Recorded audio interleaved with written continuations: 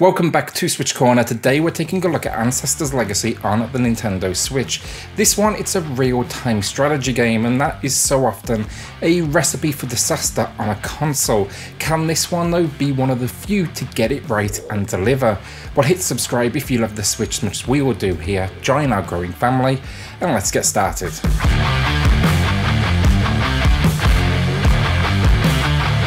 So story on this one, it's influenced by a historical events in the Middle Ages. How accurate? No idea, but I enjoyed the stories we do get. Essentially, the story, it goes like this. Choose from one of four available nations. You've got the Vikings, known as the Kingdoms of the North, the Anglo-Saxons, known as the Kingdoms of Britannia, the Germans, known as the Holy Roman Empire, and finally Slavs, known as the Kingdom of Poland. Within each, then, you're going to find two leaders who will lead your squad to war, and each of them gets their own 5 chapters. While none of them, I will say, provide the deepest of storylines, and nor would it be a reason to actually pick up the game, they are largely entertaining as you follow these warriors through these key moments of war and strategy. Expect everything from the simple, needing camps for an advantage, to taking down entire kingdoms. They capture a good sense of scale between, the small wins and then some seriously impressive big ones. My favourite thing though, every single mission, though it might start simple enough with one objective, it would quickly evolve into multiple as characters delivered more key information to me. It felt real in that sense that yes, there was an objective, but in war things can change quickly, and I very much needed to adapt. With the ability here then to jump freely between these nations after completing the opening 4 tutorial missions, you'll be a Viking in those. It adds up though, I will say, to some great variety and freedom in regards to where you go next, and very much leaving that in your hands. With 40 missions too, but RTS fans, I gotta say, this one's an easy 25 to 30 hour experience, and there's for sure reasons to head back into it. Good work on the story front, not the deepest, but I enjoyed the variety thanks to the way the game very much focused on just individual key moments. So gameplay then, and where do I even begin? Here's the controls first of all on screen. This is what they call the basic controls. Yeah, it's a lot going on for basic, but can I just point out how stunning these custom designed Joy-Cons are on this screen, and they need to release them. Got distracted, but anyway, but then that's just the beginning. Here's the action list. A lot there, right? But look, I'm gonna say it now, Ancestors Legacy has taken the complicated, and no matter how intimidating this list may seem, does a great job of not only simplifying what could be terrifying, but it teaches them at a pace where you will for sure retain the information. At the beginning of the game, I was for sure clumsy, but after the tutorial, I felt confident and comfortable. The main core experience basically comes down to moving and positioning units, collecting resources, occupying enemy locations, defending your own locations, some minor construction, and then of course combat. This game, it feels like it was always destined for a console, because I will say it holds your hand a lot. Let's say structure placement, it's pretty much automatic in its location for the most part, so you still feel smart, but it removes some of the clunkiness it could have brought along with it. Now, I could talk about controls here for hours with a game like this, and I won't be doing that, but consider this more high level. But I've got to say, look, a few smart design decisions here make it very much accessible. Quick selection for units so you can quickly, move as a whole squad. Hotkeys then attached to the left and right trigger for those more frequent actions, I regret to say it, but retreat when you make a terrible decision. And then there's an action camera as well, which is pretty cool. It gives you this cinematic viewpoint of the action, and we'll talk about that more in graphics. Combat though as a whole, it's a lot of fun, whether it's simply charging into battle, stealthing yourself around ready to flank, or taking advantage of terrain to get that high viewpoint. It always felt rewarding. Problems, the two big ones for me. Selecting every unit was simple, but when they all got bunched together, it could be a little difficult to work out who I had selected. I kept stupidly, for example, sending my archers into hand-to-hand combat and getting them slaughtered in seconds, so trying to fix that mistake was a little awkward at times.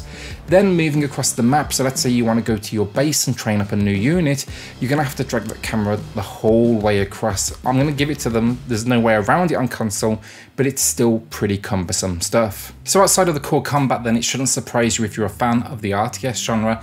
Expect some like minor base building, so fortifying your position, unit recruiting, and then resource collection that's attached to locations on the map. This works like this: you take over an enemy occupied village by, let's say, burning down all the buildings, and then you actually recruit locals to go collect resources on your behalf. It's basic, but that's actually why it works so well on a console, and I'd say these moments of gameplay, I'd see them more as like a side dish to the heavy combat focus. I do quickly as well want to touch though on the user interface, because there's a whole lot going on here, but honestly I gotta say it all makes sense. Again, you'll be showing it through the tutorial to a very high degree. Generally, I've got to say it's not bad at all, and it's basically paying attention to what are quick actions. The only pain point for me, the occasionally like obnoxiously big tutorial or text box that comes from the left hand of the screen and just blocks everything. Overall for gameplay, look, there's a ton of content here. The combat feels good, and for the most part the controls are solid thanks to some smart design. I do want to say here as well, they've tried to implement touch controls for handheld, and respect for doing so, but I wouldn't consider them a good way to play personally, and if anything they're probably going to slow you down. Fair play for trying, but there's just way too much here to navigate, and I would probably avoid them honestly. Everything else around combat then though, like resource gathering, basic building, less simplistic, but that's why this is transitioning so well to consoles. It's just enough to feel involved without ever feeling convoluted.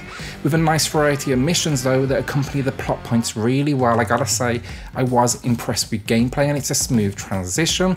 But there's one big problem, and I want to close on this. The Xbox, the PC, the PS4 versions all have online play, and I will say it's an omission here. This is very much a single player on Switch experience only, so if that's a big issue to you, then unfortunately this is not the place to play. Alright, so graphics, and if you've watched this far, you can see for yourself we have some good and then some clear sacrifices made to get this thing onto the Switch, and I can't say honestly I'm surprised. Not only is it demanding for sure, but we get a lot of content here. We've got 30 maps which are all unique, and I gotta say at times huge. Then the amount of units you can be controlling at points, there's a whole lot of action on screen, and they've squeezed every bit of performance they can out of the Switch. Good points as well. When it looks good, it really looks good. Like this castle sweeping shot here, I was really impressed. I also want to shout out the cutscenes, these animated moments. They take place during loading screens, so they can be a bit stuttery at points, but I love the art style, and I actually don't mind the stuttering because it's a distraction from obviously waiting for the game to start. Problems though, and the big one you'll notice first off is our unit animation. If you pull that camera the whole way out, which is actually the default, you can see there's a whole lot of frames skipped in their animation, and to be honest, most often none at all. They look like they're ice skating around like some weird diorama. Zoom in just enough though, and you can actually fix this to a certain extent, but you'll still notice it. It's maybe like 3 or 4 frames at this point, making up leg movement. Same thing on animation can be said to a certain degree as well for combat, but I will say here at least kudos for some great and honestly brutal kill animations in Victory. Really did enjoy these, especially when I kicked into that cinematic camera. On the note of the cinematic camera, actually, I will say I like it, but I will warn you, it quickly highlights the low detail units we're working with, and occasionally it can go a little bit crazy, whether it's clipping into the environment or just kind of flying all over the place. Then occasionally as well, glitching as enemies die. They seem to like fall in this weird like slow motion way, albeit with some really nice animations of them dying. But occasionally they would also like fly across my screen, especially when like the bridges were involved weirdly. My biggest problem though, and this is the one that impacted gameplay because the rest never really did, but distinguishing which unit I was controlling. It took me a long time to work out visually which unit was which, especially as they kind of like clumped together, and I had to rely on the squad icons in the top left corner that do highlight when you select them, but it still felt a little challenging to understand honestly. Handheld then, we need to address it, and personally it works, but it wouldn't be my go-to. It's not a text issue as such, it's definitely okay to read. There's just a lot going on here, and for me, I couldn't quite handle it with so many units and everything else that's going on. It just felt a little too overwhelming, especially for the nighttime levels. Does it work though? For sure, and in fact, it's one of those scenarios where the smaller screen helps with the pixelation and all that, but you just gotta go in if you're going to handheld. This is pretty demanding on like the navigation and user interface front, and the small screen doesn't help there, especially with like switching units, identifying, you know, who is where. There's a lot going on. These characters can be very, very small. Overall, look, visually, we've made some compromises, that's for sure. Clearly though, I think that was the intention, deliver on the core experience, focus on the gameplay, and just keep it as smooth as possible. Having spent a lot of time recently with XCOM 2, I've got to say the frame rate here feels a whole lot smoother. It's fair to say I think that it's paid off on the performance front. Now though, the question for you is, can you handle these pretty sizable compromises? So audio finally then, and I'll keep this quick. Love the music, it works well to the setting, provided that level of epic you would expect while very much matching, you know, the tonality of each moment.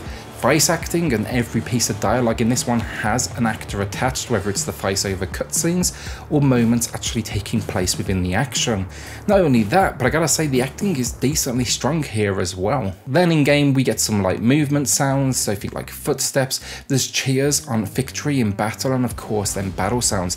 The cheers on victory I loved because they gave me the indication the battle was over and I could start to plan my next move, even if they are the identical sound every single time. Combat wise, would have loved it to have had a little bit more weight to the swords, to the arrows, the fire. It's all a little bit weak, honestly. Never really kind of felt like it matched the scale of the battle itself, but it's decent enough. Look, for the most part, outside of this audio is really, really good stuff. So the final verdict for the right audience, I'll say it now, this is really good stuff. Sure, the graphics are pretty heavily compromised, whether that's, you know, the pixelation, the low texture details, or especially that lack of animation at time.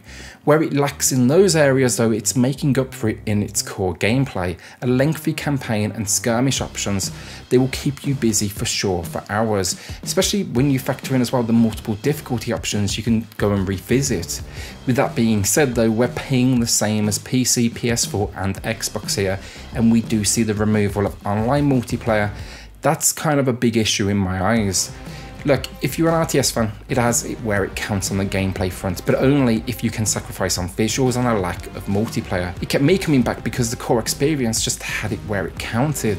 Today I'm giving Ancestors Legacy a good 7 out of 10, I'm being generous. I was definitely arguing with myself with this one with the lack of online, but you know what, I had a great time with it overall, and that's where it counts. If online is what you need though, look for a version elsewhere, and if graphics are a huge deal to you as well, I'd say knock this one down to a 6.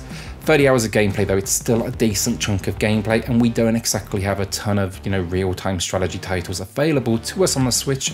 So yeah, I like this one a lot, and if you're a regular, you know how tough I can be in my reviews typically. Thanks for watching today, I truly do appreciate it. If you're new here, consider hitting that subscribe button, join our growing family, and I'll see you all on the next video. Thanks everyone.